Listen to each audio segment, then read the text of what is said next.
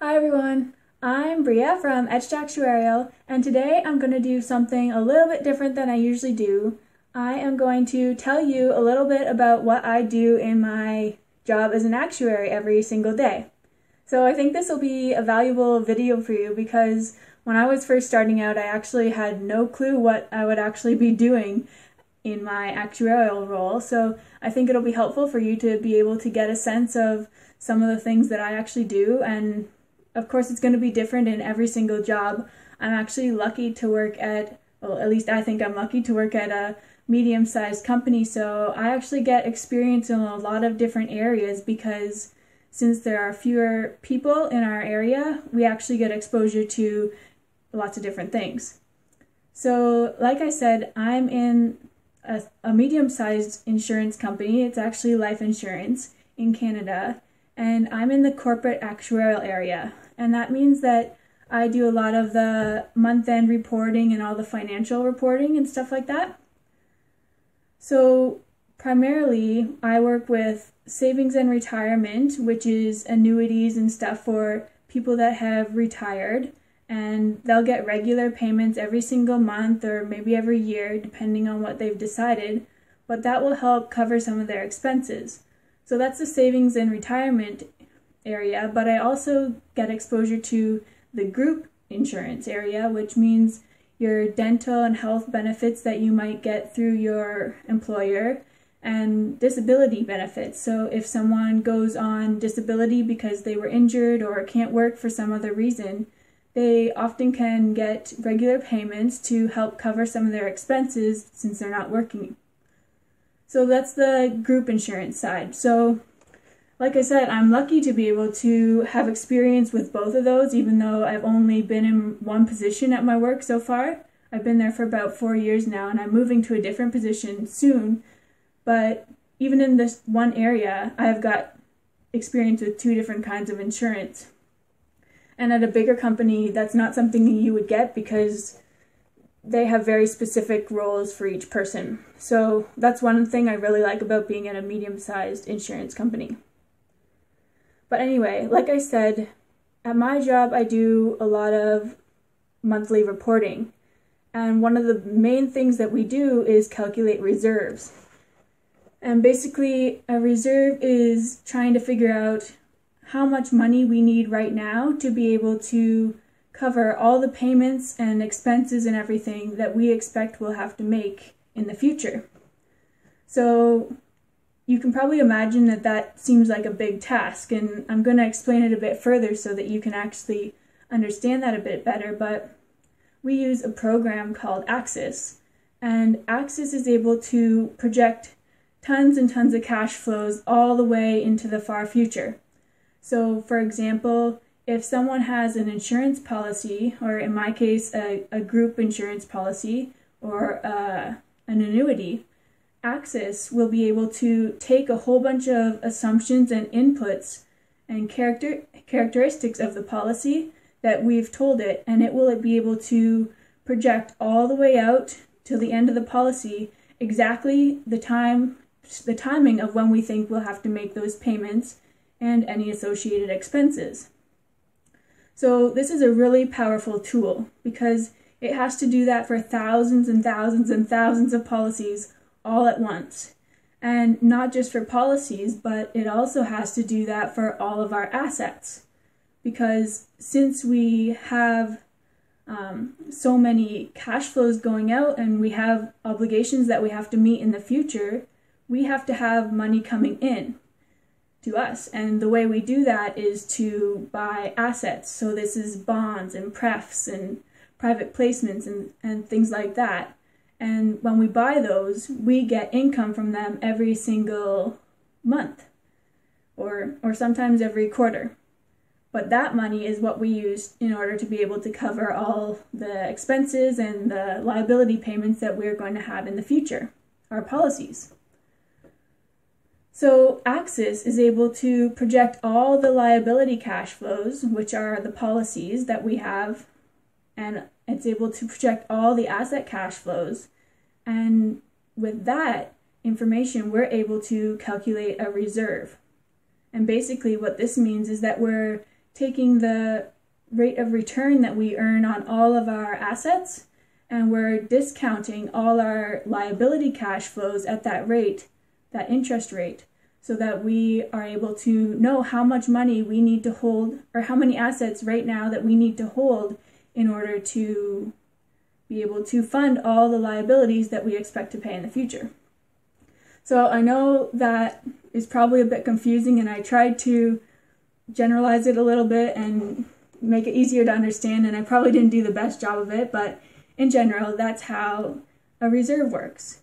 So a lot of my job is calculating these reserves, and it takes quite a bit of time.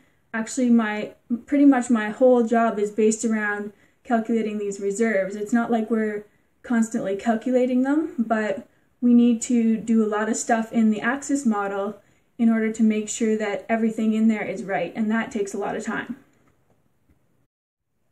Okay, so since we have to keep these axis models up to date, that means that we constantly have to make sure all the assumptions that are in that model are correct.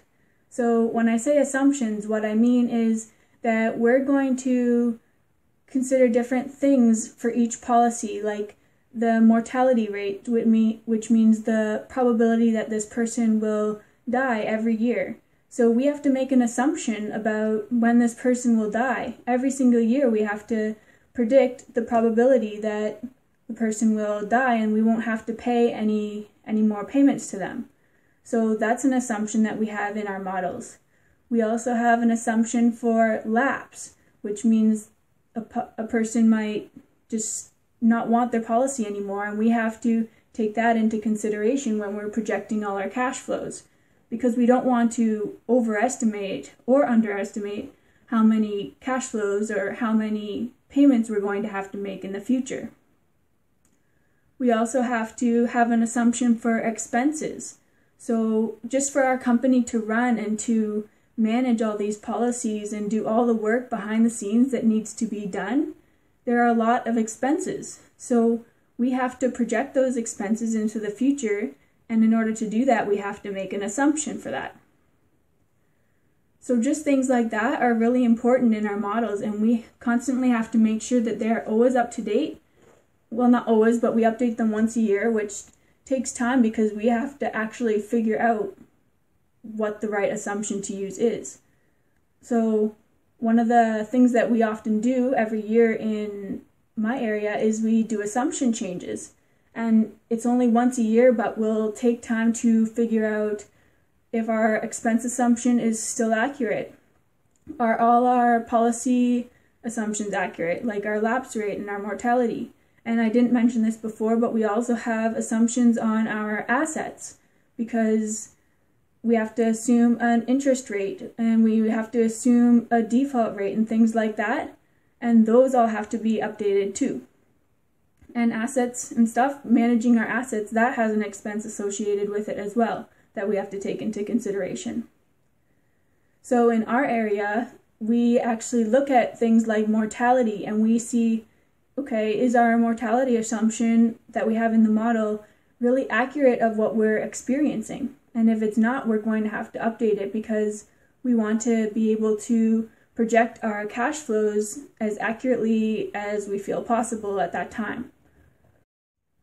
So to get these more accurate assumptions, what we have to do is studies. So we have to study the trends that we're seeing actually emerge in our data and compare it to the assumptions that we've set in our model and see if they're aligning. And if they're not, we're probably going to have to make a change to our assumptions in the model so that everything's more accurate.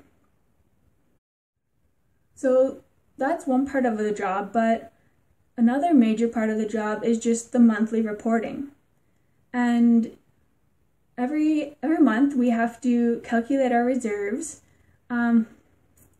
which usually takes about a week or so to get the reserves calculated, and there's a bunch of work you have to do after that to do all the reporting, but to actually get our model all run, all the assumptions looking good, all the new data, and clean the data before we even get it into axis, well, we have to spend some time doing that, and it does take about a week to get the results for our reserves. But after that, we have to make sure that the reserve seems reasonable, and we have to do our reporting on the reserves.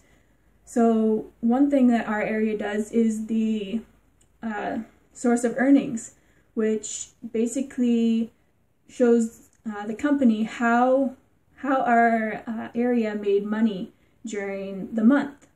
So when we project all our cash flows, our liability cash flows, for example, we have certain expectations, right? We have our assumptions. And if those assumptions don't align with reality, which is usually the case, it's impossible to get an assumption that's 100% accurate. But whenever that happens, there's a difference. Either we overestimated how much money we were going to need, or we underestimated how much money we were going to need. And that results in a gain or a loss for us, which means that we have to report that in the source of earnings, because we want to be able to see where our money is coming from. And again, I know this is complex stuff, so it's really hard to explain, and I'm trying to make it clear for you, but as an example, if we had an assumption that 10 people, for example, were going to die next month, and we would be able to stop making payments to them. If only 5 people died, then we would have been underestimating how much money we had to pay out, because we thought that 10 people were going to die, but instead only 5 people died. So that results in us still having to pay out money for an extra 5 people that we weren't expecting. So in that case, we'd be losing money because our assumption wasn't right, pretty much. So that, a mortality gain or loss, gets reported on the source of earnings, and it's reported to the senior management. So things like that are what we have to do during month end to be able to confirm first that our reserves seem reasonable, but also to break down, did we actually make money, and where did the money come from? Or did we lose money, and what assumptions were wrong that caused us to lose money? And when I say assumptions are wrong, I don't really mean that they're wrong, it's just that it's impossible to know the assumption 100%, basically. Okay, so hopefully that gives you a sense of our main responsibilities in the corporate actuarial area, but there are some other things that we do. One of them is called DCAT, and that stands for Dynamic Capital Adequacy Testing. Drew a blank there for a second. But what we do when we do this is we basically take the assumptions that we have in our model and we make them way worse, one at a time. So we'll make our mortality assumption way worse, for example, and then we'll put it back. And then we'll put our lapse assumption to be way worse, and then we'll put it back. And what this does is it really increases our reserves a lot, usually, because our lapse assumption is way worse than we were expecting, so that will increase our reserves. And the purpose of doing DCAT is to be able to see the difference, what our reserve was and what it would be if our lapse assumption was way higher, for example. And this is used for capital purposes, because we can't just hold the amount of money that we need for reserves. We have to hold extra money just in case our assumptions are way off or something crazy happens in the market and the assumption just was so off that we need extra money because our reserves can't cover it. So when we do these tests, it really allows us to see what are the worst case scenarios and how much money would we need if one of these worst case scenarios actually did happen. So that's something we do once a year, and it usually takes us about 2-3 weeks maybe. So it's not a major thing in my position, but it's definitely something that comes up every year. And another thing actually that I'm working on right now, because I'm recording this in February, and January is pretty much one of the most busiest times because of year end. And that means that we have to get the AA report done and completed. AA report is the Appointed Actuaries report, and this report has all the assumptions that we're using in our reserves in it. So it's a very, very valuable document, and it's very confidential because those assumptions that we're using aren't to be shared with anyone. They're very confidential information. So putting this report together, as you can imagine, with all the assumptions that we're using, and it's basically outlining everything that we're using in our axis model. And it takes a lot of time to put that all together, make sure that everything in it is accurate, and we also do a lot of results reporting in there too. So it does take some time, and every year we spend probably about a month to a month and a half doing the AA report. Okay, so I think that pretty much sums up everything that I do in a year, I think.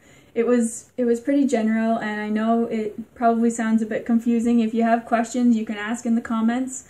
But you're probably wondering what tools I use, what software do I use to do all this stuff, and what do I use in my regular, daily, on-the-job work. Axis is obviously a major tool that I'm using. Axis is used for everything in my job pretty much. We use it daily. And the other thing is Axis. Or not Axis, Excel. With Excel, I'm using that pretty much every day. Everything that we do in Axis eventually gets exported to Excel so that we can more easily use the data and view it, because it's not that easy to do in Axis.